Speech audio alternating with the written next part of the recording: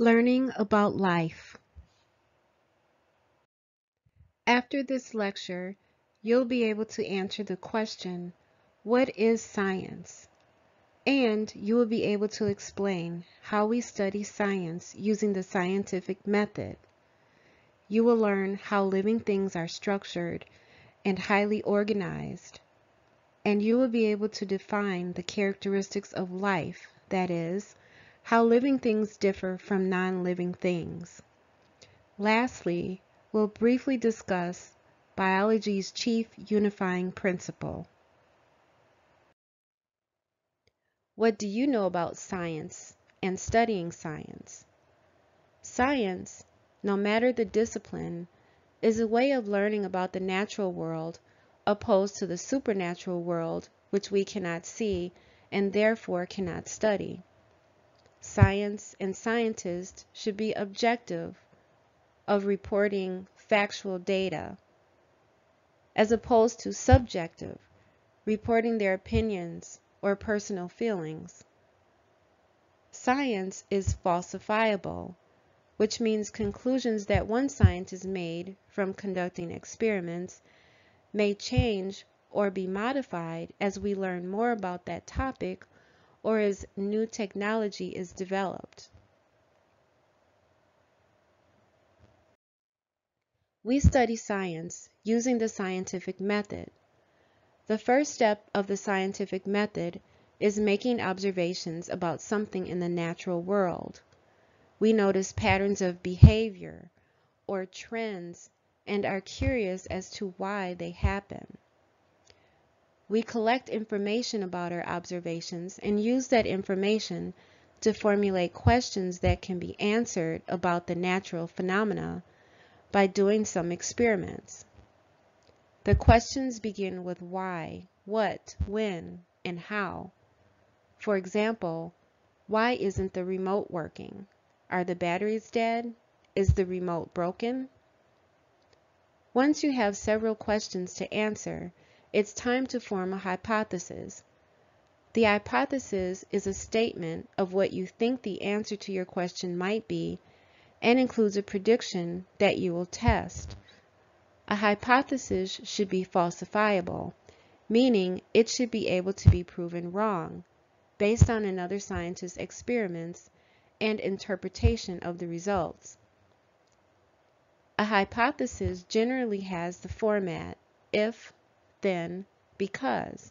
For example, if the batteries are dead in the remote control, then the remote will work when the batteries are replaced because the remote requires power to function.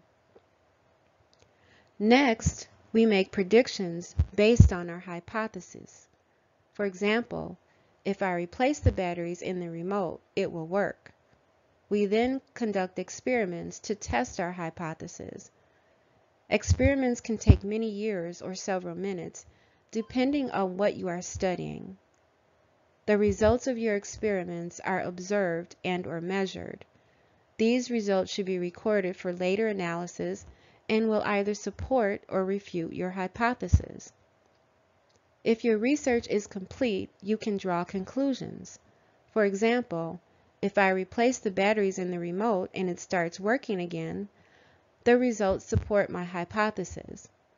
But if I replace the batteries and the remote doesn't work, the results refute my hypothesis, and I would probably need to go back and possibly ask more questions and conduct more experiments. When scientists finish a research project, the results of their study is reported in scientific journals. Their work is then peer-reviewed, meaning their work is verified by other expert scientists in their field before the results can be published.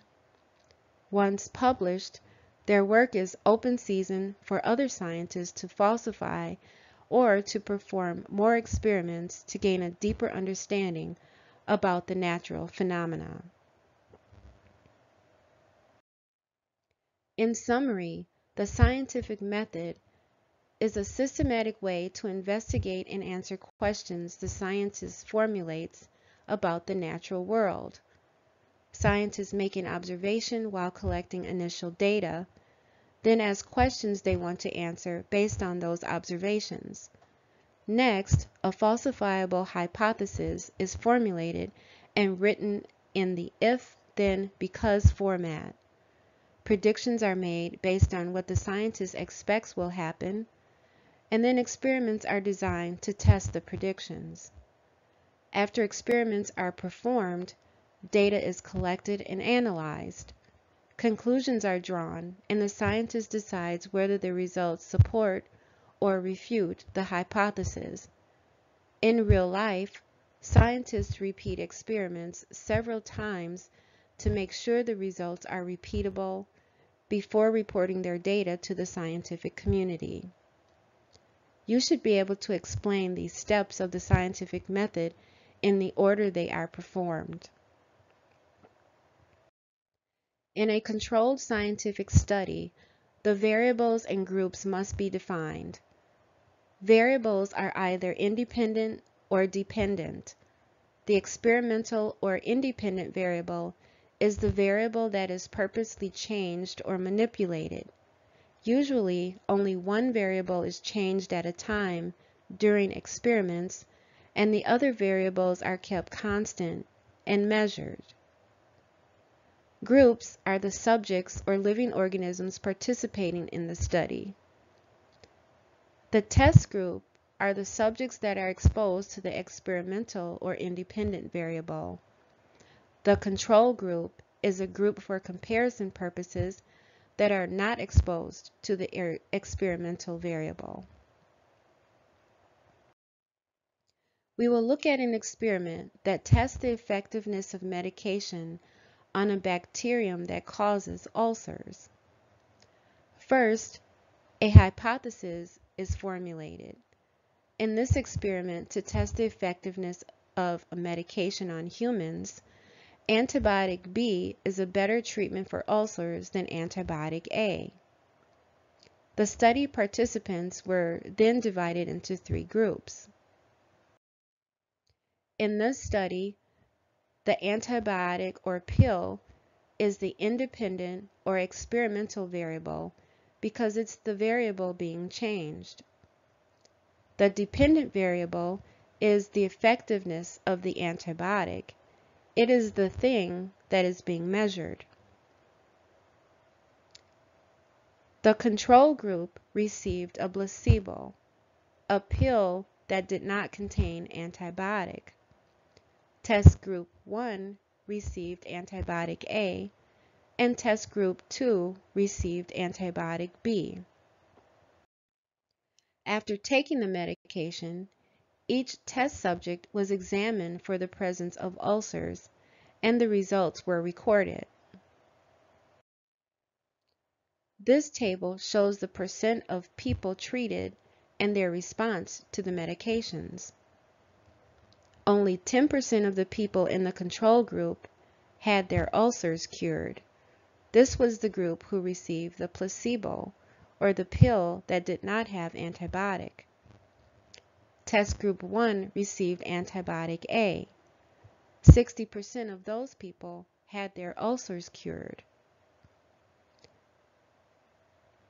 But in test group 2, who received antibiotic B, 80% of those people had their ulcers cured. These results suggest or infer that antibiotic B is more effective than antibiotic A. You should feel comfortable reading a graph and summarizing the data. When reading or researching scientific information, you should search information in scientific journals or information from reliable sources. These reliable sources have URLs that end in .edu, .gov, and .org.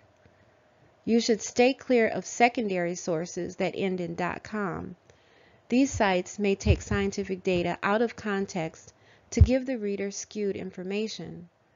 For example, information on COVID-19 from a .com website may say that all people over 50 are at higher risk for death if they get the virus.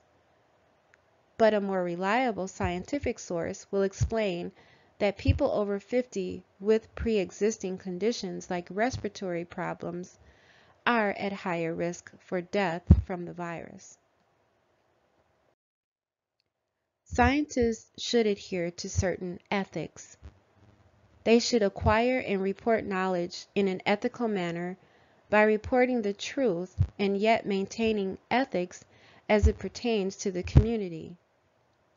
It is slightly different than technology used to gain scientific information. Technology is the application of scientific knowledge to learn more about our human interests. Bioethics is a sub-branch of ethics concerned with the development and consequences of biological technology. Scientists must be mindful of how their research affects the community. For example, genetic engineering of plants and animals used for human consumption is a hot topic because people wonder what effects these plants and animals may have on human health. Scientific experiments may also pose a threat to biodiversity. Because the Earth has a high level of biodiversity, meaning many different types of organisms, both plants and animals, this allows for the survival of many different types of living things that eat those different types of plants and animals. Scientists must be careful not to disturb this balance and decrease the level of biodiversity. For example, if research results in the destruction of a certain type of plant, then all animals that eat that plant may be in danger of extinction if that is the only plant that they eat. We as humans also need to be concerned with ethics and the influence our actions have on the ecosystem. We tend to modify ecosystems for our own use, destroying natural habitats of animals to build shopping malls or highways. Changes in human behavior and use of new technology can result in new and emerging diseases like COVID-19 and also may contribute to climate changes like global warming.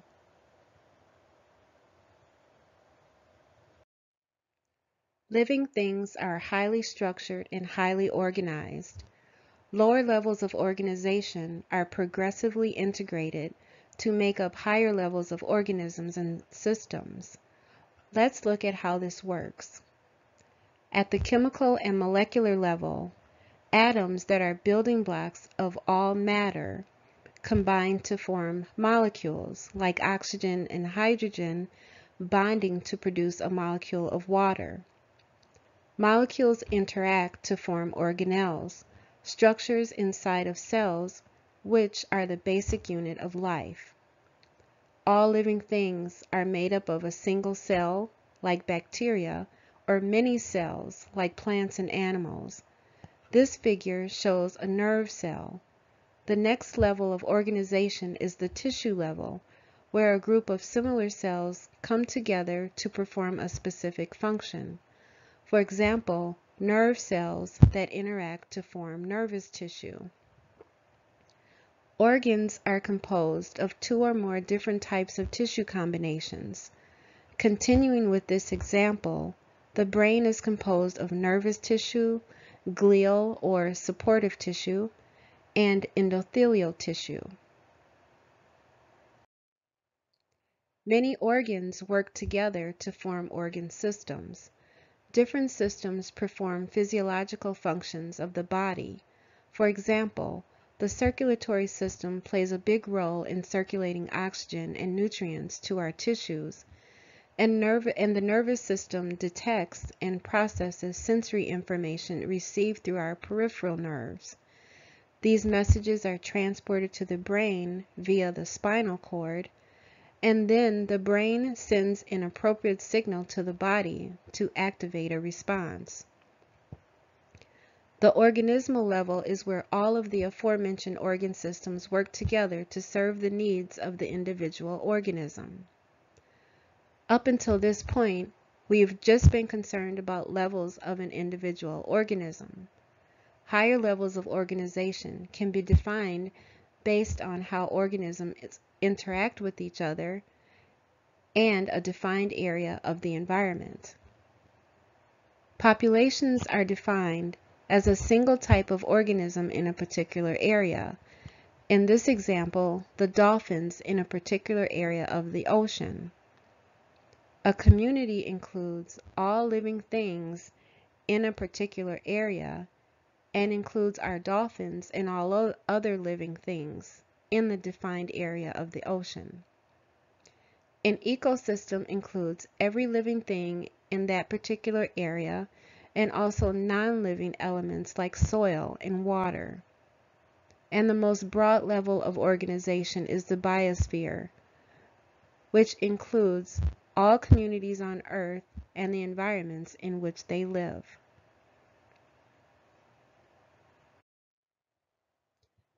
Pause the video here and write an answer to the question, how do you define life?